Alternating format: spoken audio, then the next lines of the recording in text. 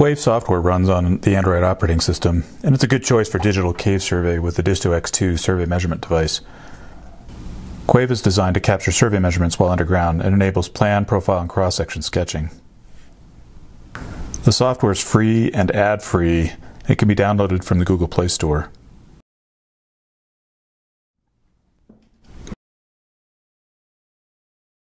I'm running it on a Samsung Note 5 phone, which has a Wacom-style active digitizer built into the screen.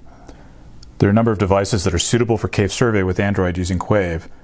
And for more information, you can watch my other video on an overview of cave survey using Android devices, and I'll put a link to that in the description below.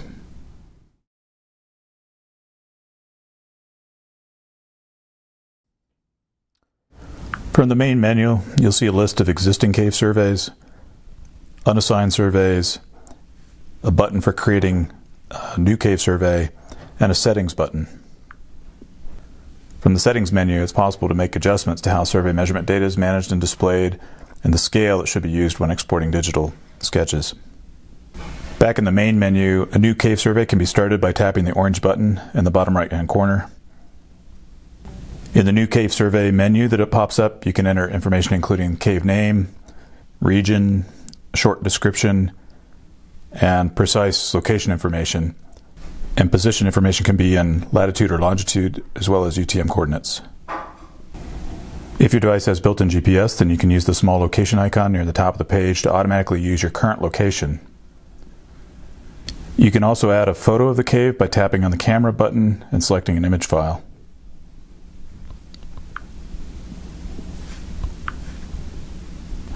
In the main menu is a selection for unassigned surveys. It's possible to simply start collecting data without assigning it to a specific cave, but this can be edited later.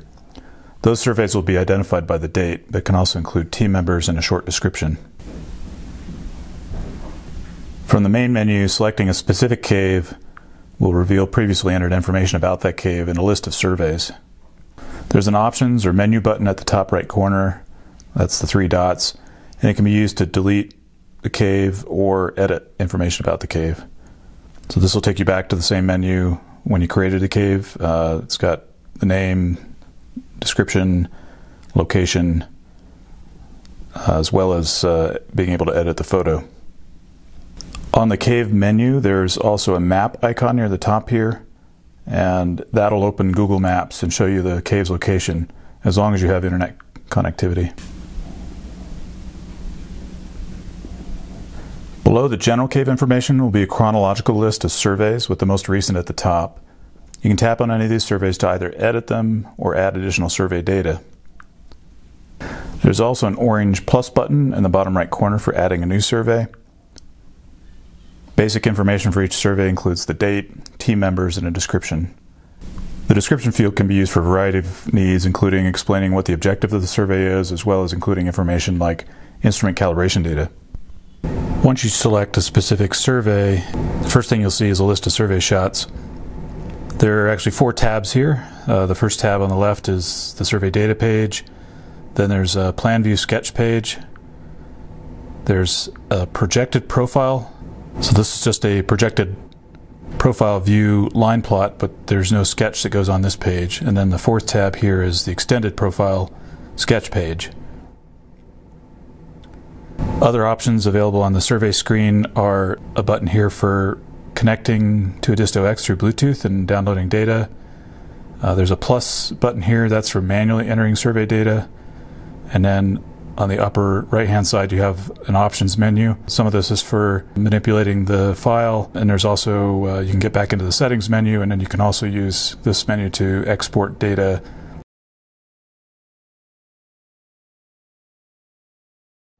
So I'll show you a little bit about how these buttons function, and then get into some of the details.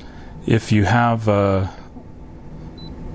survey shot collected, and you tap on the Bluetooth button, it'll ask you to select the device. This one is serial number 3219. So if you haven't already paired your disto-x with the Android device, it might ask you to pair. If it's already paired, it'll show up as an available device. You can tap on it. Oftentimes it asks you to re-enter the PIN. The default, if it does ask you for a PIN, is 0000. And then once it's connected, this will turn green and you'll see the Bluetooth icon on the disto-x flashing and data will be downloaded. If you're using analog instruments like Suntus, you can use this plus button and you can use that to add data manually, so you can add the distance, azimuth, and inclination. You can also go into survey shots and add the left, right, up, and down data. One thing to be aware of is the Qave software only supports metric units at this time. So even if your disto-x is in imperial units, like the distance here is 11.2 feet, that last shot was imported in meters. So it shows here the distance is 3.42. So if you do the conversion, that's the distance in meters. You can see that the azimuth and the inclination are in the same units of degrees, but by default the sketch page has a grid pattern and the reference unit is in meters, so everything in the software is in metric units. So back on this main data tab, you'll see a list of survey shots with the from and to stations, and you'll see below that the surveyed data, distance, azimuth, and inclination. Now for some of these you'll see an arrow on the right, and so there's additional data here that's not necessarily survey shots. If you tap on the arrow, it'll expand the individual shots, and so many of these are splay shots, so they have a from station, which will be in this case A2, but they go to a wall or something rather than to another survey station. So it'll show the individual splay shots under here, and then if you scroll down, the last three measurements here are repeat shots. So those, when you have three shots that are within a certain tolerance, that indicates to both the disto-x and to the software, the Qave software, that that's a survey shot, not a splay shot. So you see the distances, they're not exactly the same, but they're within a fairly close tolerance. Same thing with azimuth and inclination. And then that gets registered here as the next survey shot. So when it sees three in a row that are similar, it identifies that as a survey shot. If it's not a survey shot and they are display shots, you can go in and manually change that. But the software is set up to recognize three repeat measurements as a shot instead of a splay. Any one of these measurements, if you tap and hold, you get a menu comes up and you have some options. You can move splays, you can edit the shot, go in and change values, you can add left, right, up, and down data for it, and you can also go in and delete a shot if you need to. So from the main list of survey shots, you'll see most of these are gray. The last station, A7, is a green dot. That means that's the active station, and all that means is that as new data is downloaded, it'll use A7 as the from station, so any new survey data will be attached to that station. If you want to change the active station, if you've done a survey down to A7 and that's a dead end, and then you go back to say A3 and you're going to do a side passage survey off of A3, if you tap and hold, you can come down and set as active, start here, and that'll change that to a green dot. So now any new survey data will be attached to station A3. You can also tap these other stations and they'll turn, one at a time, they'll turn red. And red means it's not the active station, but it's sort of the selected station. And that can be useful if you want to do sketch around that station, or you want to say add a cross section. That becomes the center point in the sketch. So in this case we selected station A5 as our selected station. If we go to the sketch and we hit this target thing, it'll center, and it'll center on station A5. So if we're looking for a particular station in any of the sketches, and that can be profile as well, again, if we hit the target button, it'll center on station A5.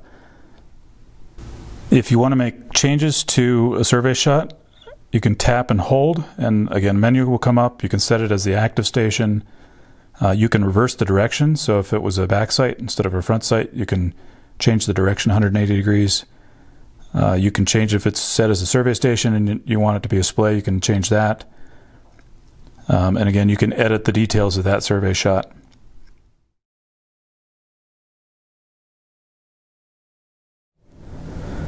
So next we'll go to the Plan View Sketch tab, and I'll walk you through that. There's some adjustment and drawing buttons down here at the bottom. If those are unselected, you can just tap and drag the sketch around. Again, if there's you want to start sketching in a particular station, if you select the latest station and go back here and then hit this target button, that'll recenter on the last station, or the selected station I should say. You can also rotate the sketch. So there's a 3D button here, and then if you drag left and right on the screen, it'll rotate the angle. I prefer not to use this. I prefer to have my sketch with north to the top of the page all the time, and keep it in that orientation. I get a little confused if I start rotating things around. Some people prefer to have it rotated so that the survey shot is in the directions they're facing, and it makes it a little easier for them to draw. So if you want to do that, you can use this 3D button and rotate it so that the shot is facing towards the top of the page rather than north being at the top of the page. You have the same access to buttons up here at the top. You have the Bluetooth access to your disto-x, and then a manual add button. There's a plus and minus here for zooming. So if you want to zoom in, hit the plus, minus to zoom out. You can also pinch to zoom. And as I mentioned before, there's a grid here, and it shows you a scale bar up in the upper left-hand corner, and these are always metric-based grids. It gives you some data down here in the bottom left. This is the total survey length, and then the total vertical extent of the survey. So the next two icons down at the bottom are for sketching. There's a pencil icon and a tag icon. So the pencil icon, if we tap on that, it brings up this menu, and you have what looks like a pencil and a line. That's for drawing lines. There's looks like a paint can. That's for doing fill areas. There's an undo and redo button, and then the button on the right is an erase button. There's also a little circle here that's colored, and you can change the color of the line or item that you're drawing. In most cases I use black as a default, but if you tap, there isn't really a palette to choose from. You can choose the kind of color region you want. So if you want water, maybe you go down to the blue and then pick something like that, and then you have to tap on that button on the right in order for that to become active. So if you choose the line tool, if you tap and hold that, a menu will come up, and there are 5 different line options. There's a sort of a thick line and a thin line. There's a dashed line, and then you have the 2 ledge symbol tools. So this is for floor ledges and for ceiling ledges. And you can use these, but I'll get into it a little bit later as to why these are sometimes problematic. As you bring these sketches into Qave cartography software like Adobe Illustrator, it doesn't read these symbols very well. So I try to stick with just a line tool, and then if I want to do floor ledges or ceiling ledges, I just draw them manually, as you would with a paper sketch.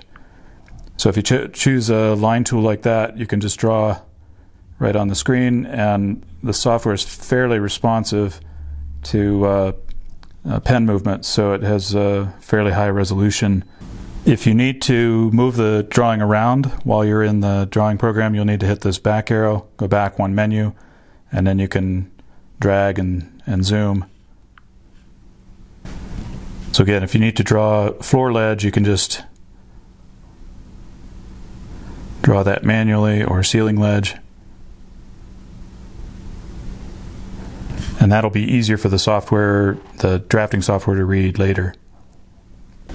This paint can icon is for fill areas. If you want to do pools in blue, you can do that.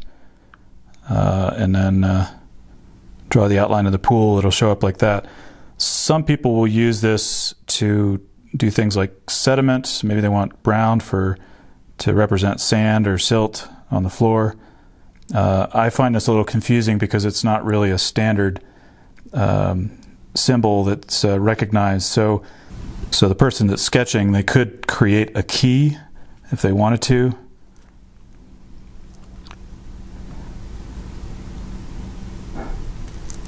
So they want to go back in and draw and say fill area, do something like this, and then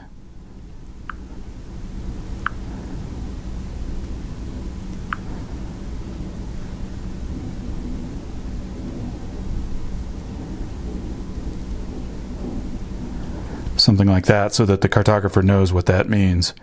But otherwise, I would recommend just using kind of standard symbology. If we go back here, we can use this erase tool. We could use the undo tool. Let me show you that real quick.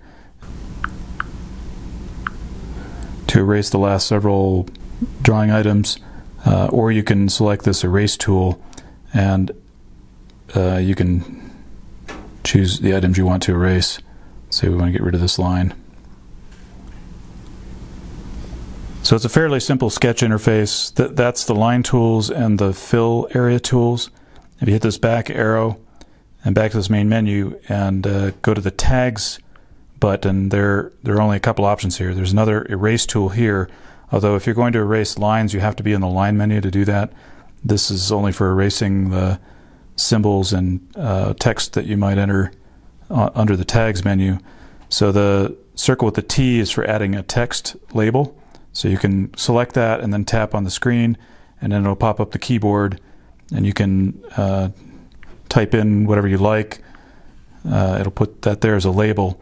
You can handwrite as well. Back in the pencil tool, if you just choose pencil, maybe I want the thinner line, I can just write in here, lead, 6 high by 4 wide, or whatever it might be. So you can include details just by handwriting, but you can type it in as well through this text tag function here. If I want to erase that, I can do that. It's not that obvious, but there's another button in the middle here, and by default it's this like parallel line thing, but if you tap on that, that's symbols. If you tap and hold, it brings up a library here, so you have a lot of sort of traditional symbols. There's roughly 30 different symbols to choose from, but you can choose different speleothems, like stalagmites, and add those to your drawing. In order for these to be recognized in cartography software like Illustrator, you have to install a special font, and I can show you that Speleo UIS font. It basically recognizes these symbols and translates them properly into the survey software, so that works in both Illustrator and Inkscape. There are a few symbols in here that, so things like stalagmites, stalactites are sort of fixed symbols. There are a few like flowstone here that when you add that, this little window comes up and says, it just says OK over here, and this you can rotate. So if you drag left and right on the screen, it'll rotate that symbol around. So flowstone does have directionality to it, and you can drag it till it's in the right orientation, then tap OK. If I want to add another one, again, you can rotate it around, tap OK. So there's a few symbols in here that have that directionality. There's another one for water flow, like this. So if we had a stream, again, we can rotate that until it's pointing in the correct direction, then tap OK. So that's how the symbols work. You can play around with those and decide if you want to use those. But again, so just with the line drawing tool, you can draw these things manually. So if you want to use that symbol for stalagmite, if you want to add a helictite in there, you can include those symbols. Now on the plan view sketch page, you can also add cross sections, and there's a couple ways to do this. One is just to manually draw them in, which is sort of what I prefer. You can use the line tool, and then you have a grid back here for scale, so you can just draw the cross section off to the side as you would with the paper sketch. The other way to do it is for a given survey station, if you tap and hold, this box pops up for cross section, and if you tap on that, you get another page that shows up, another sketch page that's specifically for cross sections. And that long tap on the plan view sketch page is the only way to access this. As you can see, I've drawn some cross sections for different stations here. The one advantage of doing it this way is that if you have any splay shots around those stations, those splay shots will show up and could be used as a guideline for a more accurate cross-section sketch. And then to go back to the main sketch page, you tap and hold somewhere else on the screen, and it'll pop back to the standard plan view sketch. So we'll move on to the projected profile tab. That's the third tab over. And this is just a line plot. You can see that the drawing tools are grayed out. You don't have that option. You can do the centering on the active, the selected station, I should say, and you can do rotation from the screen as well.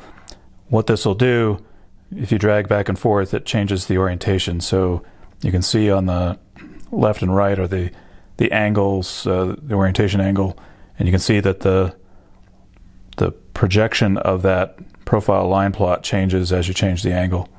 Again, there's not much use for this, so I don't use it for much of anything. I prefer not to rotate, as I mentioned before. I like to have north at the top of the page. Obviously with profile views, this is up and down, and then you have west and east. Right now it's a north-facing projection, which is the default, and I prefer just to leave it like that. But since you can't sketch on this page, and most people don't sketch projected profile views, they do extended profile view sketches, and then make adjustments, morph the sketch to match the projection if they're doing a projected line plot in the finished map. The fourth and final tab on the sketch menu is the extended profile sketch view page, and so these are survey shots that there is no west or east orientation. The shots are just stretched out in a straight line, and you have access then to the sketch tools. You can use symbols as well as the drawing lines and area fills like you have with the plan view sketch. The default for this extended profile sketch is having the shots go from left to right across the screen. If the passage makes a sharp change in direction, sometimes it's easier to sketch if you reverse the direction on the profile extended profile view. If you want to do that, you can tap and hold on the station, and it'll say invert, and now it takes that shot and displays it going back in the other direction.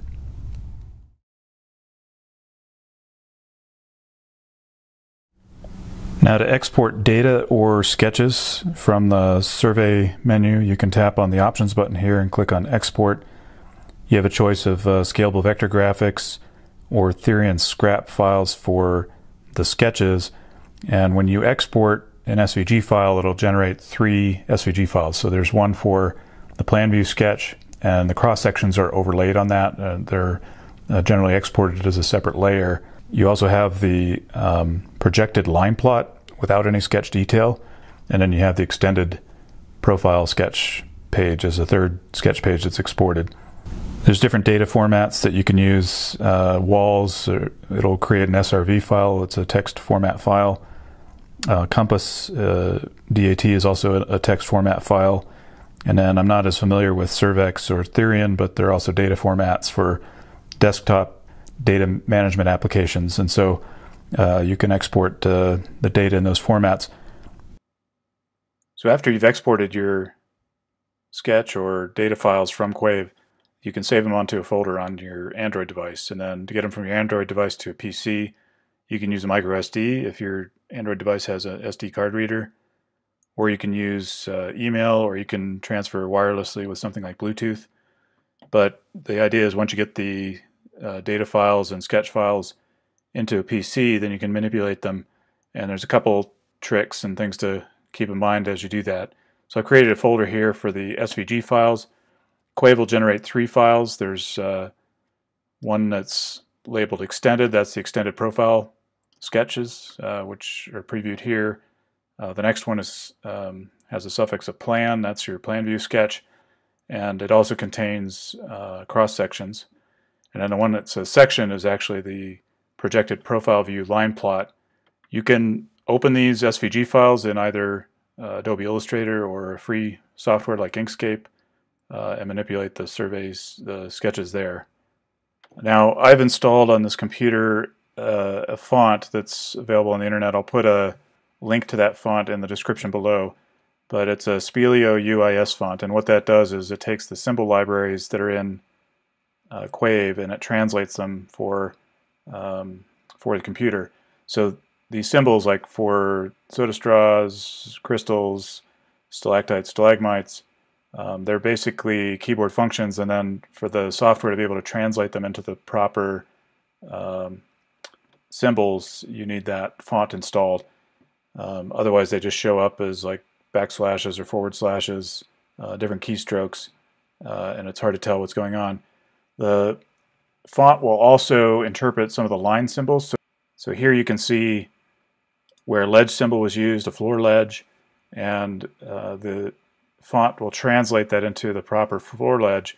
But here, this circle here is actually a ceiling ledge, like a dome symbol, and that didn't get translated very well. So again, what I prefer to do with ledges, floor ledges and ceiling ledges both, is just to hand draw them. So here's an example in blue where I've drawn a floor ledge, and then here's a ceiling ledge over here. These will always translate. You don't need to use a font. So that's my preference, is to draw in the Qave software, just to hand draw those things, to hand draw things like slope symbols and rock symbols as you would on paper, and not worry about the Spelio UIS font translation. So you can also open these SVG files in a program like Illustrator. In Illustrator, you'll have different layers, and so you can go in and choose. There'll be layers. That's the layer for the cross sections. That's a layer for the station names. I think that's the station labels.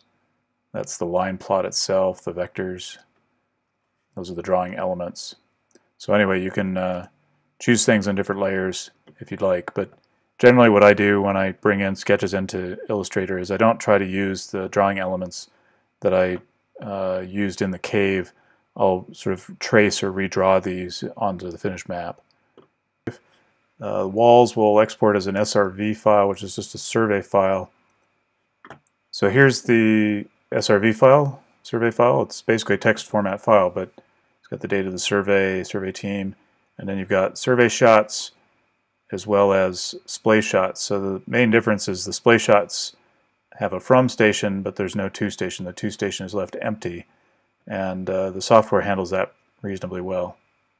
So you don't have to do a whole lot of manipulation of the data in order to incorporate this into a project file.